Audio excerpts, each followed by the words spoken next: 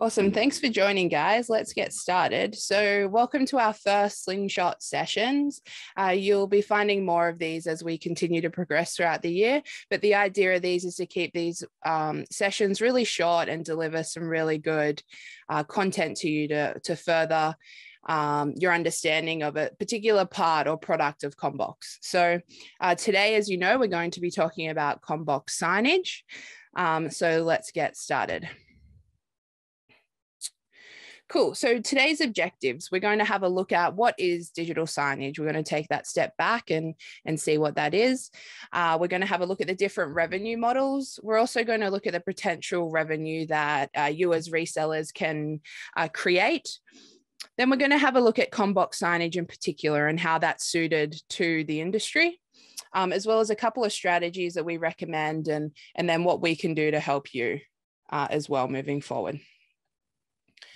So, as I said, what is digital signage? So digital signage is a way for companies to communicate, advertise, or even wayfinding in different kind of environments. So that's how we can communicate and share bits of information.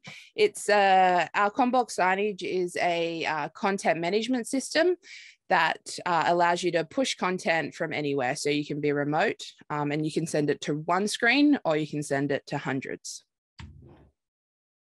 So let's have a quick look at our revenue models. So I'm super excited and passionate about digital signage. So I wanted to make sure that when we leave here today, that I give you a couple of ideas of how you can control, how you can expand this content management side of things as well. So if we have a look at the three revenue models that I've stated here, the first one is the one that most of our resellers tend to do. So, and this is to sell signage to an end user and then the end user to set up and maintain that signage moving forward. And examples of these are real estate agents, schools, even a couple of small fast food restaurants. They just want to take control of that and do that themselves, which is totally fine. The next one we have a look at is to, again, sell the software to the end user, but charge a little bit more to help set them up. It is super easy and simple to set up, but there are a couple of end users that are quite hesitant. And what you can do as a reseller is provide that as an additional cost or even wrap it up to be a nice package. And you can help install that screen or the media player and help push their content live for the first time and then hand the reins over for them to continue. But it's just an option for you to add in as a package and charge a little bit more money as well. And then the next one is the full software as a service package that I would highly recommend. And we see this a lot with, you know, your smaller companies who might not have the manpower to have a full marketing team or a graphic designer, but you have that skills and maybe a little bit of time to allocate because the revenue can go up, is to help these customers create cool signage and push that live for them and maintain their screens, check the status health of their screens, and make sure everything's up to date for them as well. So that's an awesome way to, again, make more money. You know, if you're really good with Photoshop or InDesign or video editing, you know, you can charge a decent amount to push some really good digital signage these days. So yeah, if you have that capacity, or you're really looking at ways to expand your company, then this is a really good path to go down. Next, what I've done here is how to look at the pricing. So these are just our standard reseller buy that I've taken here, as well as our RRP, and then that difference or your profit in between. And the key highlight or the key takeaway I really want you to take away from this slide is obviously the more the better. But how I really want you to think about this is when somebody comes to you or a customer comes to you with an opportunity, generally they're quite focused on the one thing that they're looking at or the one problem that they're trying to solve. And often that can relate to one screen in each office across 10 different sites. And that's great. But I really recommend you to go into one of those offices and take that step back and see where else you can start to implement digital signage. Here at the office, you know, we have one dedicated to the front reception area, and it has a nice welcome message. That's not something that somebody would think of because it's not a problem that they're trying to solve, but what it is really elevating that customer experience. So I would highly recommend to take that time to step back and have a look at that entire experience, or what kind of customer experience your customer is trying to offer to their customer, and really recommend you know, adding a signage player here if they already had a screen, or putting in a new screen. You know, if they want to be able to move it around, then buying a really nice looking stand to uplift the office environment. So when a customer comes in, as I said, they could be looking for one screen and one signage license, but you could be sending them away with 50 screens, you know, across 10 different locations. And you can see how quickly that profit increases there for you as well. And just keep in mind the ingredients of what makes up our CommBox signage. So you have a signage license, which you could sell. You know, you would do this if a customer already had a CommBox screen. But what we also have is LG or Samsung specific apps that we can load onto those screens as well. And in that scenario, you would only be selling the license. If they had a different screen, maybe a dumb TV or an old TV that they want to use, we sell our CommBox Signage media player, and that's just a HDMI connection. But again, a good way to make sure that every single screen in the office is run by one CMS. And then the last one is the display. So the display itself has signage built in. But again, that means another bit of hardware that's on there. So Vinko just asked a question, what happens with the license after 3 years? Great question. I've done this one off a 3-year license, our advanced 3-year license, which is the most popular. We have 3 tiers. We have a basic tier, an advanced tier, and then a pro tier. And after this, everybody will receive an email of what they include. But at each tier, you also have the option to do a 1-year, a 3-year, or a 5-year license. So when your license comes to the end of its life, you would then just renew, and they can do all that through the CMS as well. And that would come directly to you as a reseller for you to go out there and requote, you know, assess and make sure that they're still on the right tier, and see if any of their hardware needed updating as well. Cool. So let's have a look at how we compare to the digital signage market as a whole. So the key ones that I see here in Australia are Samsung and BrightSign that we come across quite frequently. And you can see here, I've done it based on price and complexity of the platform itself. Samsung and BrightSign are very, very feature rich. But if you take a step back and you look at software, you know, it's the 80-20 rule. 20% of the features are used by 80%, presents 80% of the value. And so what we've done with CommBox is really focus on the key features that our customers are going to use. So if you, and most of your customers will only be using those key functionality. 80% of your customers that you find, CommBox is going to be that right fit for them. And so why CommBox? You know, we're designed here in Australia. We also develop here. We have a very lengthy roadmap that I'll be able to share with you after this as well, so you can see what's coming.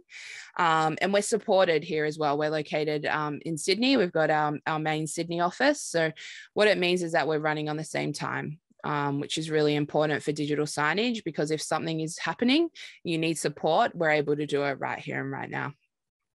As I mentioned, super easy to get up and running, and we refer to this as rocket science free. So, you know, I think we've recorded a video that goes for about 4 minutes, which is start to end, up and running, your CMS platform is ready to go.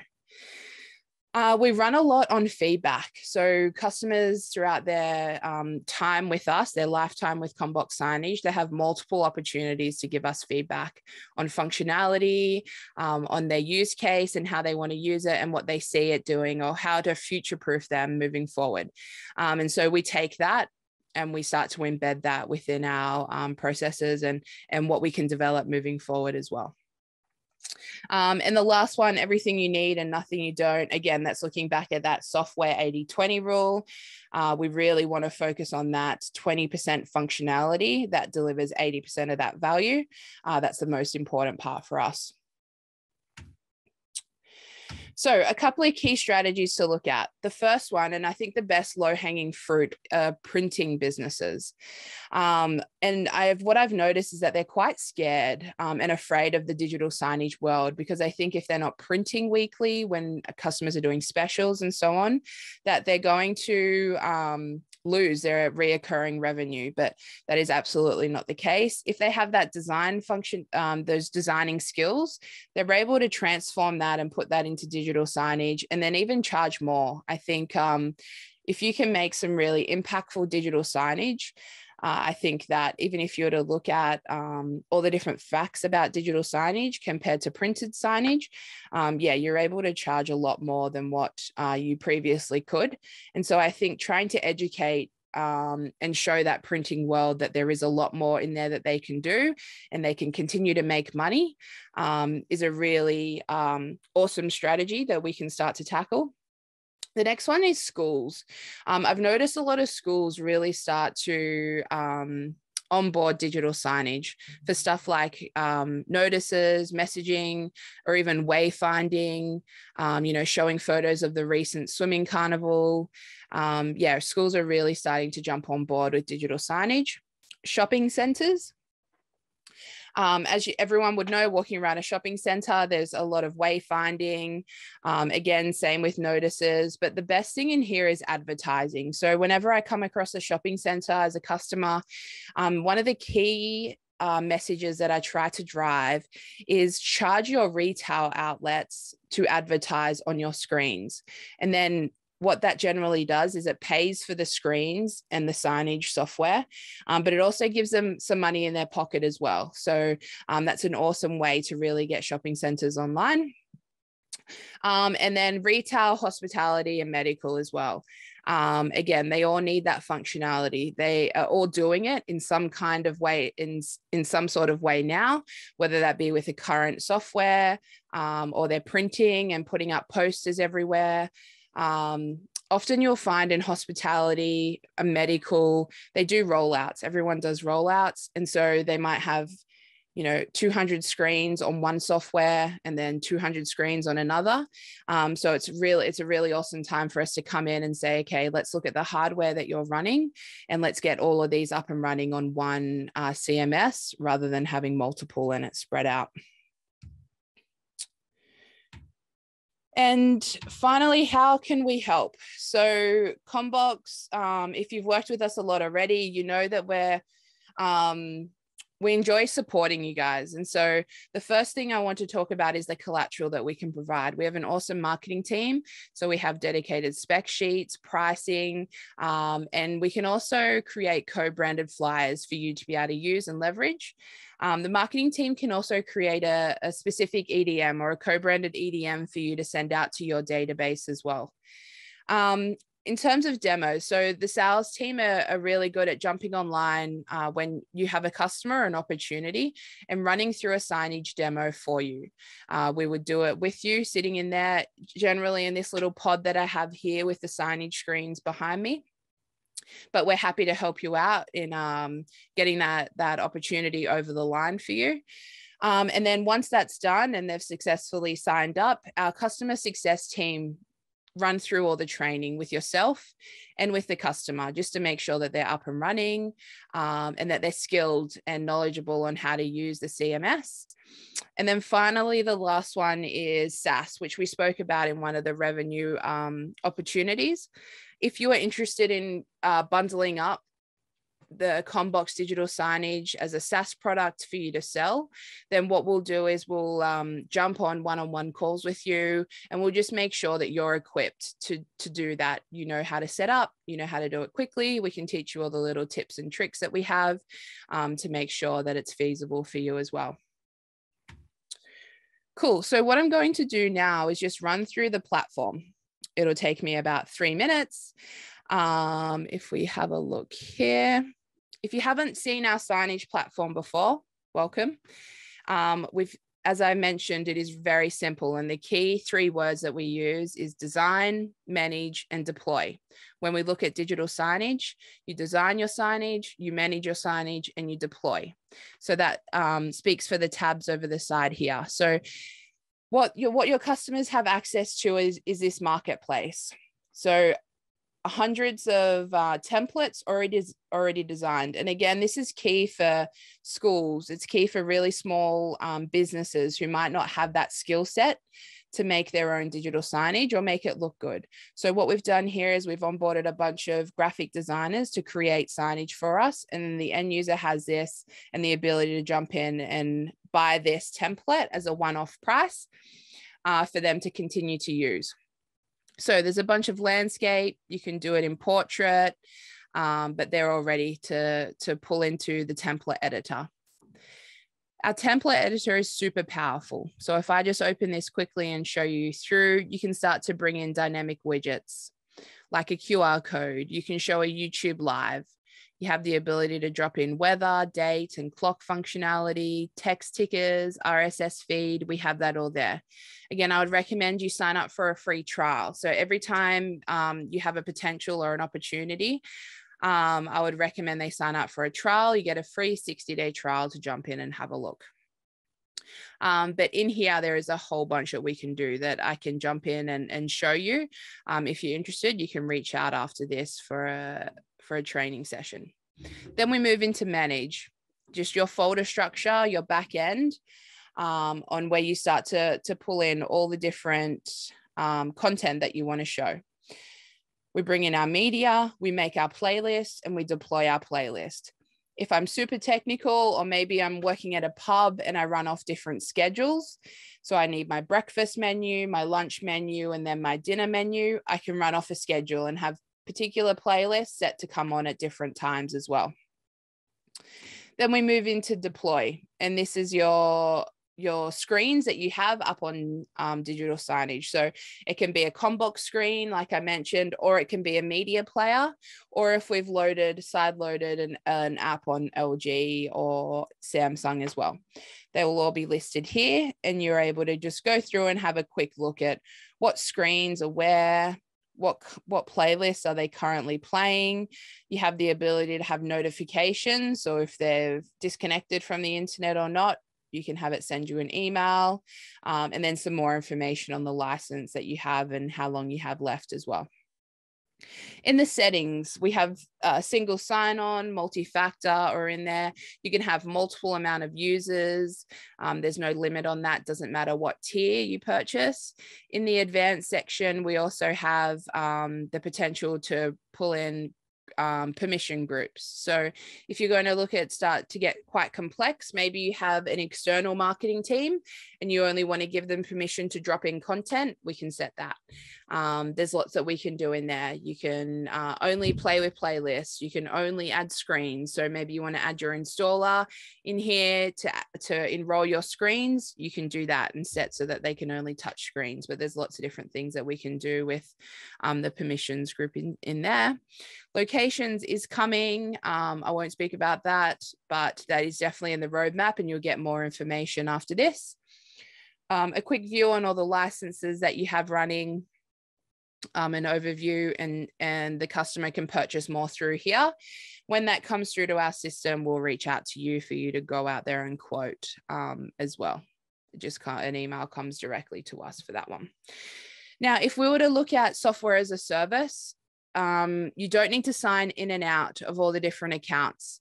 If you're interested in doing this, just let us know, and we give you the ability to toggle through all your different customers. So just keep in mind which one you're currently working in, but then we would sit all your customers underneath your login account, and you'll be able to scroll through and then start working in a different account, and then swap back into your own as well. So I can toggle through 2 different accounts. I can change the content in this, deploy something new, and then go back to my own account after that as well. So yeah, definitely, if you're interested in doing software as a service for digital signage, let us know, because that functionality makes it really easy and is super important for you as well. Cool. Well, thanks for attending our first Slingshot sessions. I hope you guys have taken something out of here. You'll receive a recording and a couple of bits of content for you to leverage after this as well. But before we go, does anyone have any questions? No, cool. Perfect. Well, thanks for joining and we'll be in touch soon. Thanks, guys. See you later.